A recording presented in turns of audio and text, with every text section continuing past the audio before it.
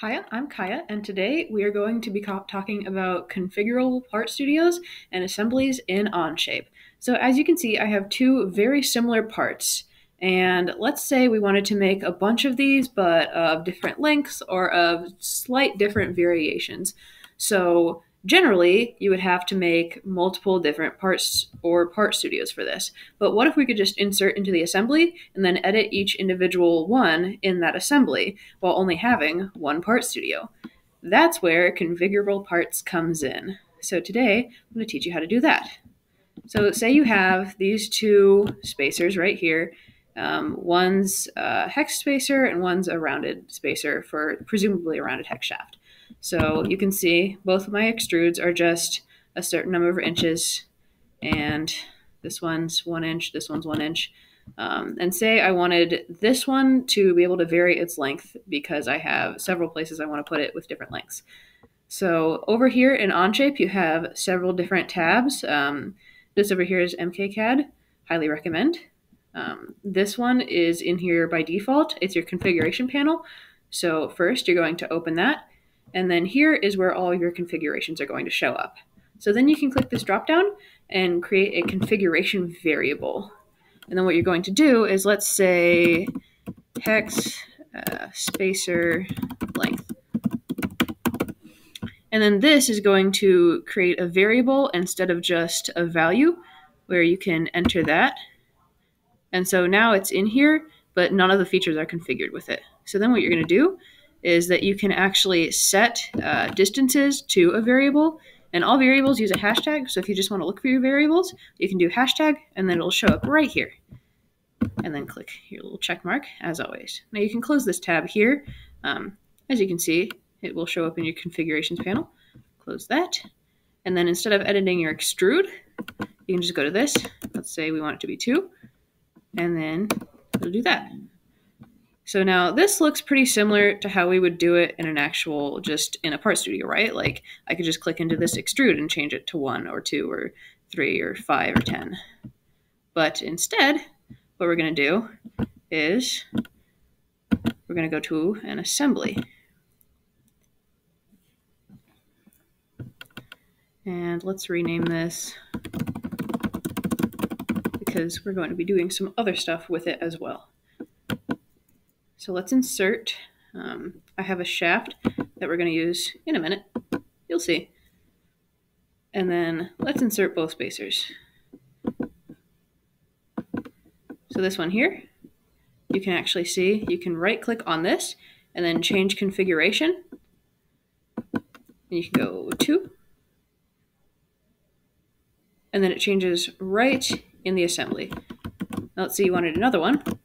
You can put that there. And then right click on that. You can change its configuration.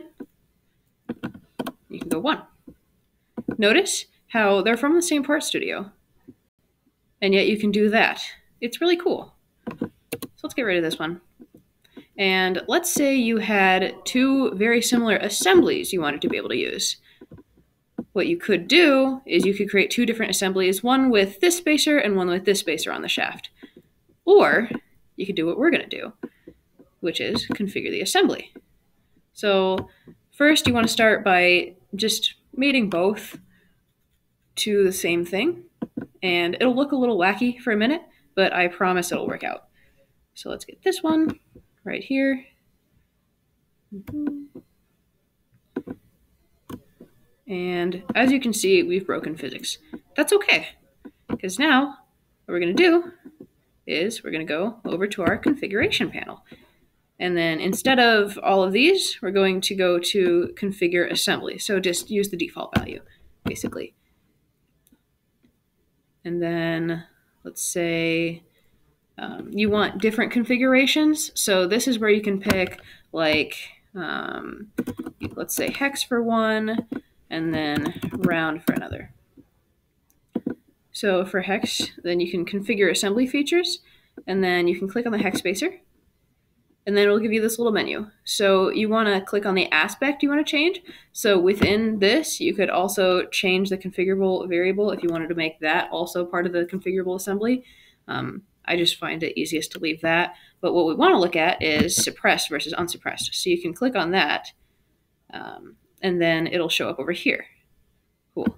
So now let's exit that, and then you can also do, so we have hex, and now let's do round, and then you'll have to click on the little unsuppressed again. Notice how it kind of fills itself out with a little dotted line instead of full yellow once you click on it.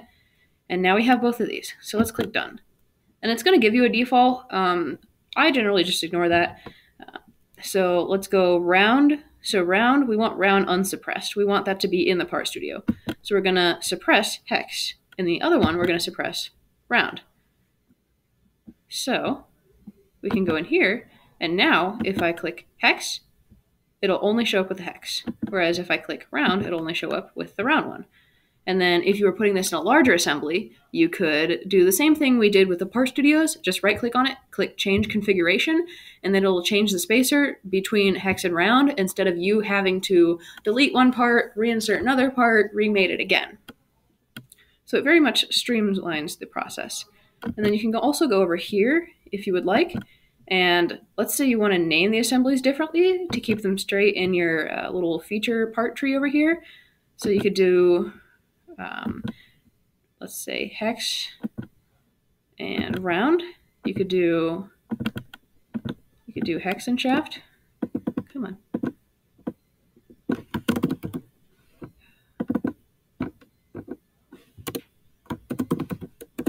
And you could do round and shaft. So now you go over here, you notice that the actual assembly name that would be in your feature tree over here is going to change, and that'll be a lot easier to keep track of things. If you would like, you can view some of our other videos by going to our channel and then clicking on playlists, and there's a whole Kading playlist for your information. Thank you for watching today.